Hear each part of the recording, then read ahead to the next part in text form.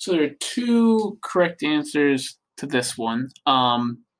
So in order to form at least one pi bond, we had to have a p orbital that's not hybridized.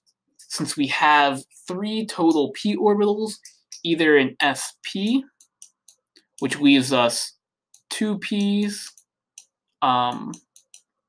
would work, or we could form 3 sp2 orbitals, which would leave us a single p orbital.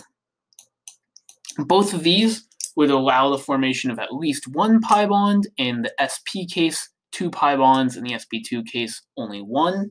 If we went up to sp3, we would have no p orbitals left over, and that means that we couldn't form any pi bonds.